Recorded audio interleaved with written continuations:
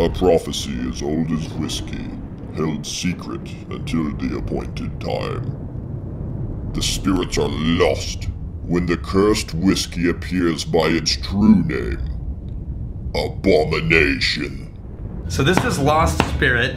They were originally in Monterey County, now they're in LA. You sound defeated, Daniel. Heavily peated malt. Yeah. Abomination. At the appointed time, a curse will fall over vaulted waters. Knowledge will fail.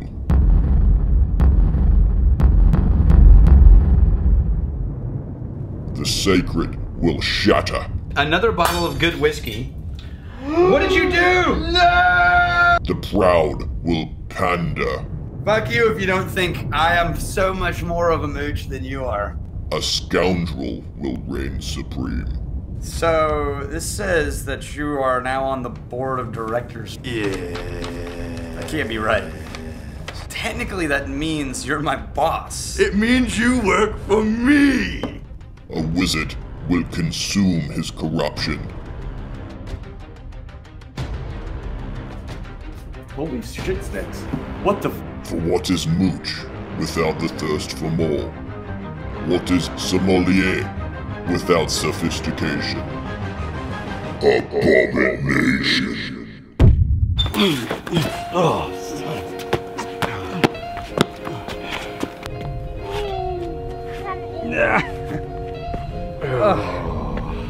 that sucked. Yeah, what are we gonna do now? You gonna get back in? Yeah, but we gotta do all the quests and prove ourselves to the whiskey spirits. You're gonna prove yourself. Yeah. You know my plan. You're not really gonna punch in you. Right in the dick. Alright. What the hell are these 7 whiskey trials? We can't get through those without our spirit powers. I don't think we need spirit powers. You know what we need? What? Science. Daniel, I need to go far and I need to go fast. Alright. To my loyal steed! Alright, wait up.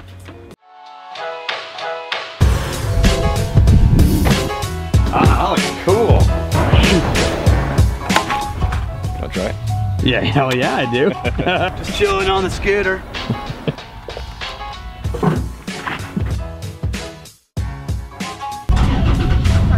Hey, oh.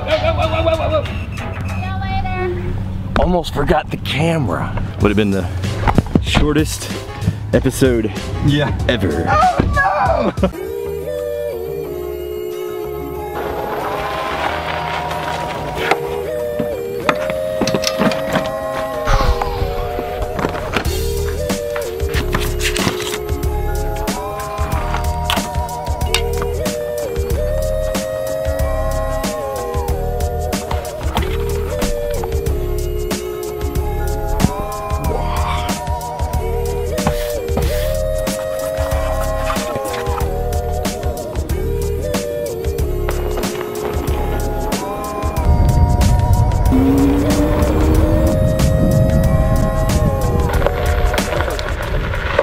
Oh my God, it's called the Moochin. The Moochin indeed. That's amazing. I was going for it. Venture Brothers Scooter. Oh yeah, this means you're a clone, right? Yeah, I'm Dean.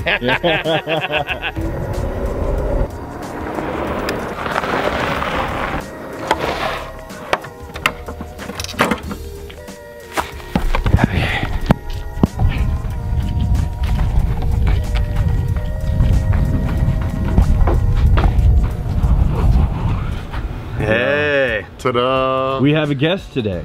Yes, it's the Wettle. The Mitch Wettle, magnificent bastard. You've been with us for a while, man. Yeah, since the Modern Rogue episode. Dude, so that was that's early on. Like a year. We had like 500 subscribers.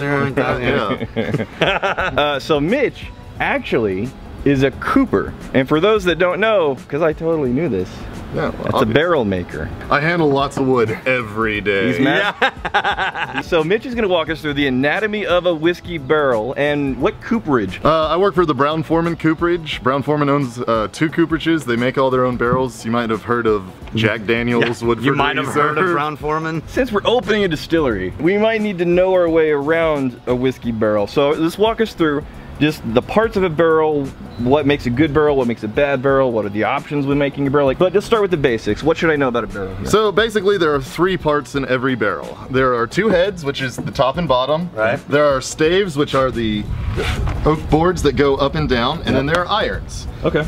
That's all we make, and then we assemble it. Barrels in America are made out of white oak. There's multiple reasons for that. It's tight, it grows fairly slowly in the north, so it doesn't leak as well, provides a lot of great flavors. Interestingly enough, it has to be white oak, not red oak. Red oak grows much faster, leaks like a sieve, and it smells like you pissed on a campfire when you toast it. So you don't want to make bourbon Note to self. out of red oak staves. The fact that you know that very explicitly. It's happened. Like, I'm not gonna lie. So basically what comes in is we get a piece of wood that's perfectly straight, a little bit wider than what this will be. Yep. Bring it in, we plane it, we put a little bevel on it, otherwise this is gonna be like a dodecahedron instead of an actual circle. Okay. And then we take them to joining wheels, and joining wheels are literally about 5-foot wide wheels that have knives in them, and they spin really fast, and you just push your stave up against it and it puts that nice little bevel and edge on it, so it doesn't So how many Coopers are missing fingers? I've been there for 4 years and 3 people have lost or seriously mangled their fingers. Wow. Out of about 200 and some people, so that's a pretty good, that's pretty good considering, in my opinion. The iron, is this just straight, regular, run-of-the-mill iron, just pretty much? Well, it's actually stainless steel because it does get wet and we don't want it to rust and completely fail. Yeah. Interesting thing about the irons, the only ones you really need are the head iron and this one right here. This one's just there for appearance. It looks really pretty, and as a fail-safe that if this one should break, this one will help hold it. Okay. So it's backup. Yep. Interesting. Okay, and then, you know my favorite bit. Come on. The bung hole, yes. Yes. It's on that side. Right here's the bung hole. It's a hole.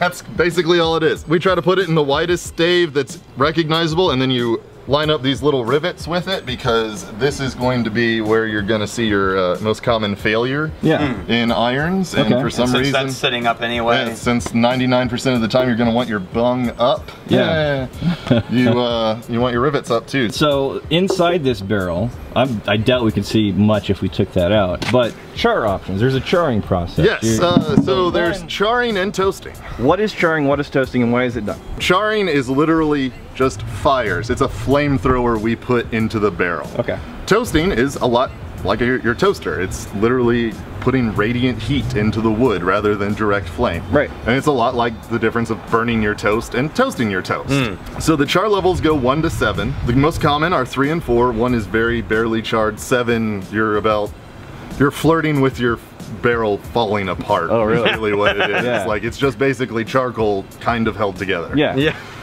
So, then we also toast it. And the interesting thing is, charcoal is a wonderful purifier, so it actually takes some of the really disgusting parts of whiskey out. Right. And it, The plumage. Yeah, the plumage. It takes the fiddly bits you don't want inside the bottle out of the... and then toasting is just caramelizing things. So it gives you a lot of really rich sugar notes, and that's how you get like the almond and the coconut and a lot of the vanilla. So do they char and toast, or char or toast? Both. Okay. So you can either toast and char, or you can just char. It has to be a charred barrel to be basically an American whiskey. Right. But there are some, like Michter's Toasted Rye, they only toast. Can't go into too many details because I like my job. Well, no, that's an interesting point though. I mean, there's some proprietary stuff. Yeah, like temperature and time spent toasting is very proprietary. Okay, interesting. Char levels aren't proprietary because they're pretty industry standard. Sure. Right. So one of the things I saw this infographic one time where it had different char levels, 1 to 7, and then it would give the notes that those chars were trying to pull out of a whiskey. Does that sound accurate? Yeah, absolutely. They even have those for toast levels. So you can choose the temperature you toast at, starting around upper 100s and go all the way up to 500. So as a Cooper, do you have a favorite char? You tend to gravitate towards I like whiskey. a number 3 char. I don't like super oak forward bourbons, and if you char it less, you get a lot less bitterness, a lot less astringency, like a lot less kind of coffee notes, and those are the notes I try to avoid. You don't like the coffee notes. No. All right. So in terms of the care and feeding of a whiskey barrel, how do you make sure, because this is empty right now. Absolutely. I'm assuming eventually they'll dry out, and then bad things will happen. Because right now, as long as there's liquid, it's going to be, the wood's going to be swollen, it's going to be tight. If it dries out, what happens? If it dries out, basically you have a very expensive sieve. It's, I mean, the wood will start to separate, these irons will actually just straight fall off, and your entire barrel will just completely fall apart if you let it go too long. Yeah. What do you do whenever a barrel's empty, but you want to use it later? It's like a used barrel to put other whiskeys in. You just put about a gallon plus of water in there, you know? You don't really have to slosh it around too much, maybe when you first put it in there to just make sure nothing goes terribly wrong immediately. But other than that, just put a little water in there. What about storing them on their side versus on their end? There's a lot of people argue about that. The people that argue about that, it's really old school versus new school. Okay. Rick houses were built because you couldn't build large warehouses that wouldn't always fall down, so they would actually just build the ricks separate from the warehouse around them. That way it was kind of a contingency plan. Also, everything was done by hand. You needed to lift a full one of these, weighs upwards of 600 pounds. So they needed you to be on its side because that's the easiest way to roll a barrel. Right. Sure. Now we've got these things called like forklifts and pallets, so it doesn't really matter. So a lot of the new distilleries like Angel's Envy store theirs just upright on pallets. So it's not a problem, like the head won't dry out because it's not in contact with anything? Well, I mean, if the head dries out, is the whiskey going to leak up? Yeah, I guess that's true. So it doesn't. The only problem is you can store them so tightly the air won't get to them, so you have to put a fan in there. That's the only problem they've found so far. There you go. But it's a lot cheaper. Mitch was incredibly generous. He did us an amazing solid. What did Mitch do for us? He picked up all these barrels for us and drove them here. Yeah, from Kentucky. From Kentucky, in a U-Haul. His little arms fighting that steering wheel the whole way. That's the whole, all the winds and everything. Oh, he's got a gift for you. Oh, I do have a gift. So the problem is, you might not know this, Rex was kind of a dick to me. Yeah. And he was more specifically a dick to my girlfriend. And that's when I really took issue, was when you were a dick to my girlfriend. Well, that was through the video. That was by accident, too. Yeah, it was kind of by accident. She was, what's it called, an innocent bystander in this hit job. She got caught in the crossfire. She really did. It was more of a ricochet effect. Yeah. You can kind of tell what that is. But we're filming during lunch. Yeah, so here's the thing. And the great thing is... oh, God. The jumbo gummy pecker. The Gene is doing a little bit of the camera work today. So if we wanted to reenact the scene from the Hobbit movie where they were in the barrels going down the river, would that barrel support Daniel's wee frame? It wouldn't collapse, but it'd probably sink like a rock. Yeah. The crazy thing is, I'm not even that tall. I'm like 5'9". Yeah. Standing beside. All right, so your machine is very nice, and your whiskey science is very powerful. That doesn't really help me. You wanna think about it with the whiskey? How? How do you get a 26-year-old Irish whiskey out of the vault? I have my ways. So, you couldn't have been bothered to get another glass? You know, I only have so much storage space. Damn it. You want a little sippy sip? Yeah. Feel